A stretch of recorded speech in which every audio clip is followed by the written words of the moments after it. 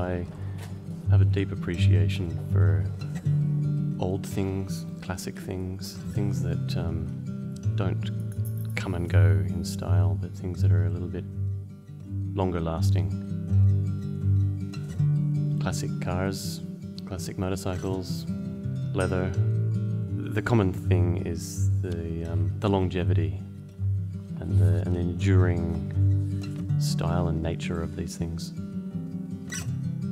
It's really unpleasant to watch people buy things, use it once and then throw it away.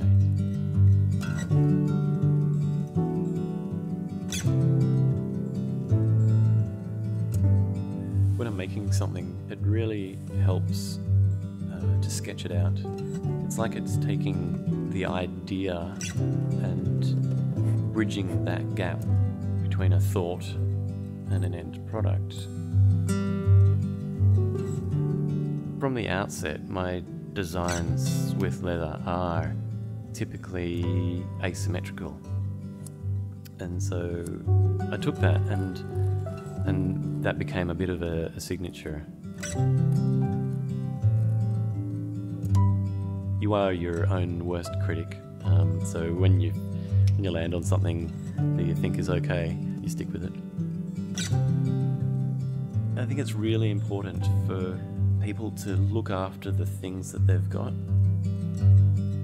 So to design things that aren't subject to this fast fashion idea, to me, that transcends trends, it transcends fashion.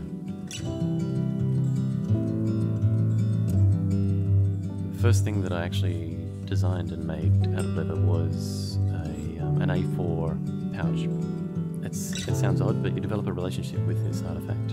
And it becomes part of your routine, your repertoire as an owner of one of these things. Leather is one of those materials that it actually starts its life when you've finished making it.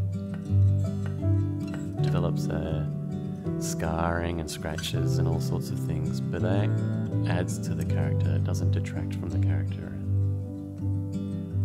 and it holds a story of where you've taken it and what you've used it for. To me, that's really powerful.